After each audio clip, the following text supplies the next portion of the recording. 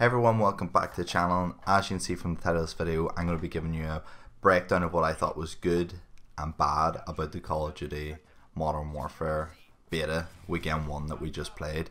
So I have a few notes written down here, a couple of things that aren't too major and a couple of things that they probably do need to fix come to the actual release of the game. So I'm going to start off with the good, and I do want to mention that this game is really good. I've really enjoyed the first weekend of the beta. Played it in PlayStation 4, obviously, used the mouse and keyboard for the entire time. Worked like a dream. Really looking forward to being able to use the PC for the crossplay beta next week. So yeah, I'll be doing a couple of videos throughout the week on Modern Warfare, so make sure to subscribe to keep up to date with that, as well as the Borderlands 3 series, which is going to be starting very soon as well. But yeah, let's get straight into it. So I do want to start off, and I'll give you some gameplay and maybe some examples here whenever I'm speaking, but the sounds in this game, oh my god, you can tell that the extra effort was put into the game. So mainly, yes, so the surround sound and hearing players from behind you is great, but the main thing to me is that punch, that kick from the guns. I want to say more about the guns, but strictly the sound in particular is great. The weapons feel powerful and really satisfying when you're using them. Even one of my favorite guns, probably the M4A1 with the suppressor, it still feels powerful. It still sounds good, and like a gun like the AK with that crazy noise is just amazing. And yeah, kind of line into that, the guns.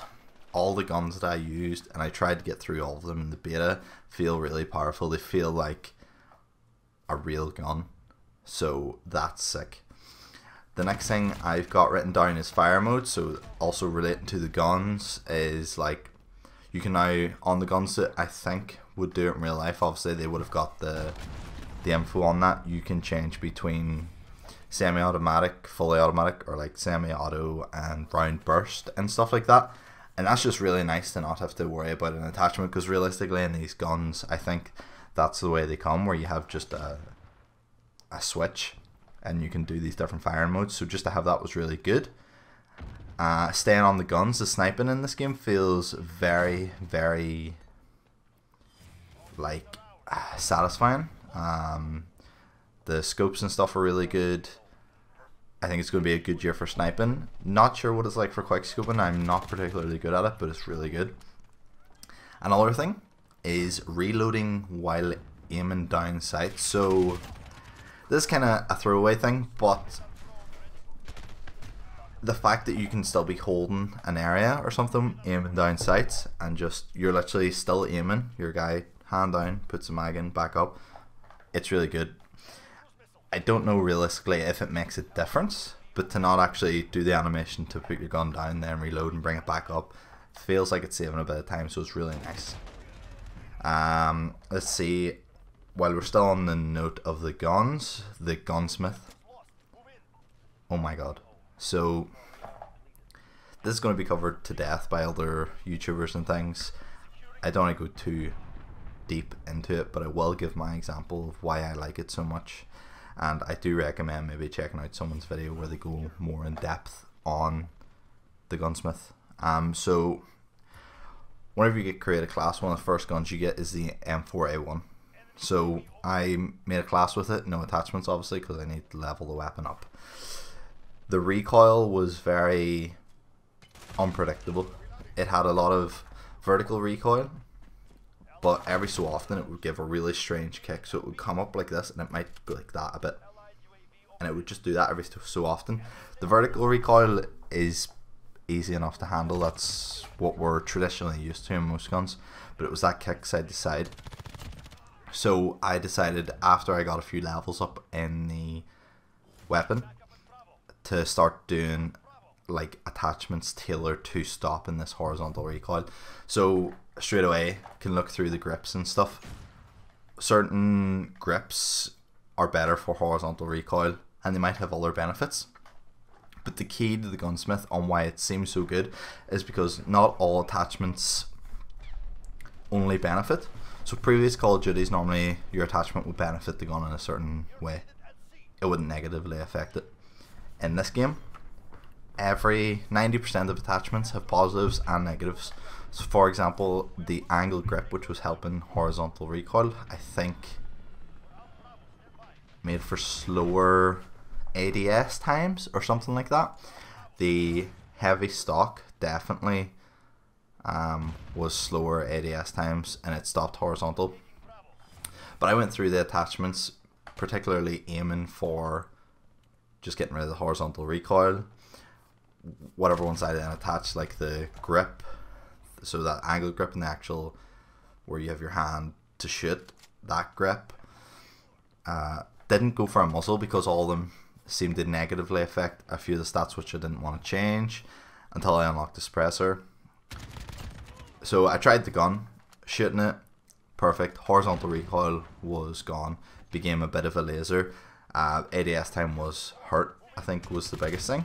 So you can find that middle ground. So the next thing I did was leveled up a bit more, got the suppressor, which actually ended up helping the vertical recoil, as well as reducing the range a little bit, not a huge amount. So next thing, suppressor on the gun, and oh my god, the M4A1, my build in particular, was really good for like medium to long ranges. I was taking people out because it's a relatively high fire rate weapon. Wasn't awful short range, but if you're running around corners, I wasn't able to pull it up as quick as like a submachine gun or the gun before I had them attachments on. So that's like a main reason why the gunsmith is so cool. And I have so many ideas for YouTube videos when the main game releases. So let's see.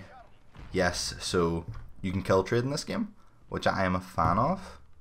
I think if two people run around the corner, both pull up a shotgun at the same time and shoot, and you both kill each other, that's the way it goes. If people get mad, that's fine, because now each bullets are actual entities.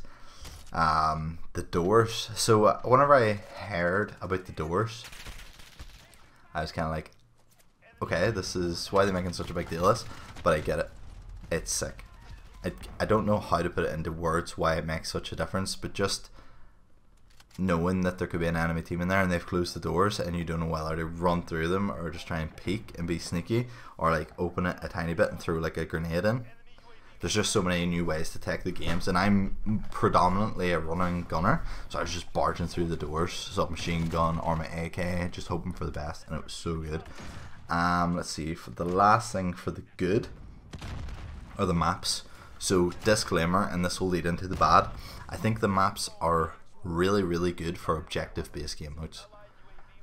Team deathmatch on this game, I'm not a huge fan compared to the likes of Black Ops and stuff.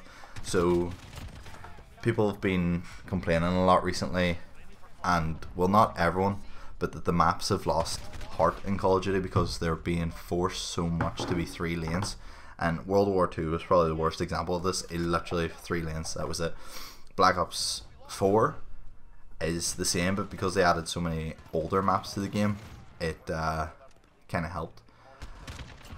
But the maps, there's a decent amount of verticality, and whenever they were talking originally about giving you options to like jump about the map and stuff, you can do that. It's really fun. So if Team Martin ever wants to do his jumps and spots series again, this game will be really good, because I've genuinely found areas that I haven't seen people in that I was up sniping in, like along the containers near the A objective on that new train map, the map that they added to the beta after a day and stuff. It was so good. And objective based game modes, as I was saying, like headquarters and domination, so much fun. I do want to do one meh point, which is I don't know if it's good or it's bad, and I didn't even realize this until I was watching TP's stream. Headshots are very strong, so he didn't like it. He doesn't think it should be like a multiplier, but the headshots in this game definitely have like a multiplier, because you can wipe people out in 1 or 2 bullets. If, for example, you have an SMG and you run around and you shoot, you start hitting their body and you flick up, like 1 bullet will hit their head and they're dead. I didn't have an issue with it. If you're a better player and you can get the headshots, I think you're deserving of that. Maybe if it does become a problem where everyone's literally getting headshots, they could tone it down a bit, but I personally think there should be a bit of a multiplier for the head, without a doubt. But yeah, that's a interesting one. So on to the bads.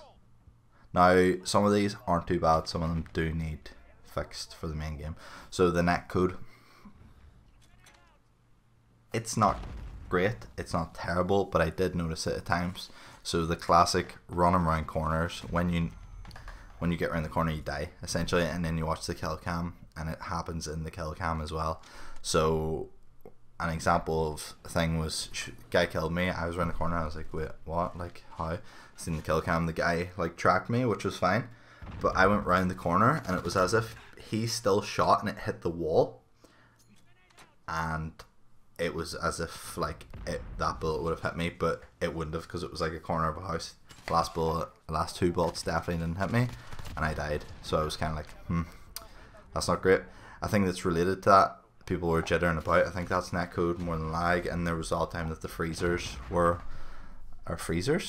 servers were freezing. Another thing, so not sure how the matchmaking works in this game. Every time you play a game, and this might be just for the beta, say if I was queuing for quick play, been a game of domination on map, 6v6, that game finishes, go back to lobby, I'm like, okay, I'm going to edit a class, go into weaponsmith, change my class, next thing I get pulled out.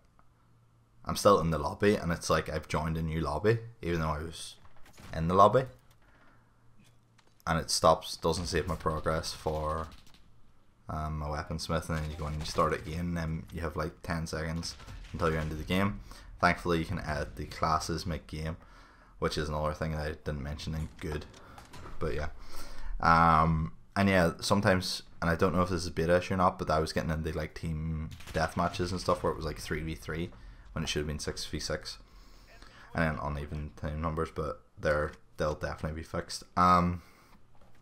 This next point happened to me quite a lot, and it felt like I was stuck in the mud. So you might see in some of the gameplay that I'm showing, but my character, I'd spawn in, it would always happen after spawn, and I would start moving, and I'd be walking super slow, super slow.